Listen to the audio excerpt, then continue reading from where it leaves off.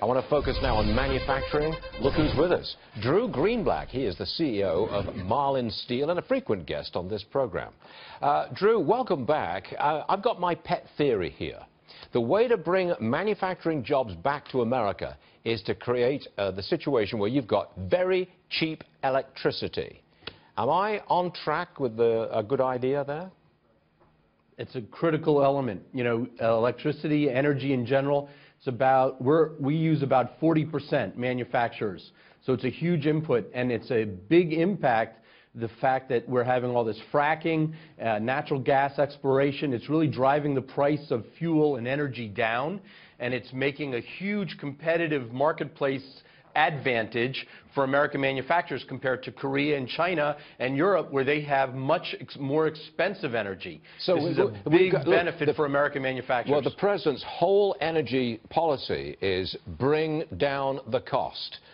Create it domestically, bring down the cost, get rid of the Paris Climate Accord, encourage fracking. So do you see real progress here in opening up the energy market and getting juice costs down? Absolutely, because it's, again, a big input cost for a lot of factories. And these manufacturers, they're competing with Mexico, they're competing with China and Korea.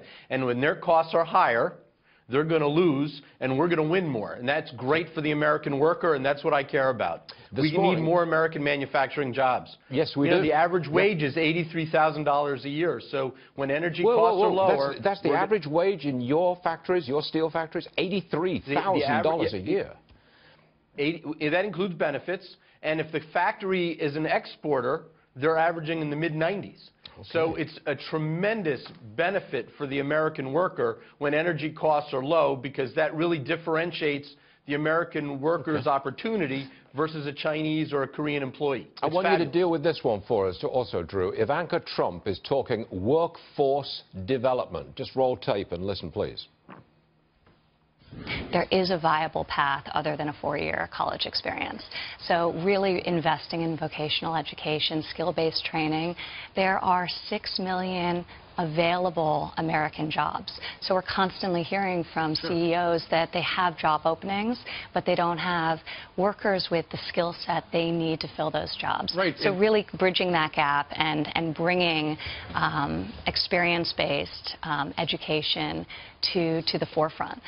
Drew, I think Ivanka Trump is talking about apprenticeships. Your reaction? She's spot on. I mean, we have a disconnect. We have a big skills gap in America, where we have colleges pumping out students that have abilities that don't match the needs of American factories and American business in general. And also, not every high school kid should go to college. It's better for them to get a vocational trade. They'll do better. Again, in manufacturing, you could be earning 60, 70, 80, 90 grand a year without a college degree. This is a path for some people, not all, and I think she's nailed it. And right now, the problem is that we have 40-something different government entities spending billions of dollars, and it's diffused, and it's got to be organized and streamlined, and we got to get high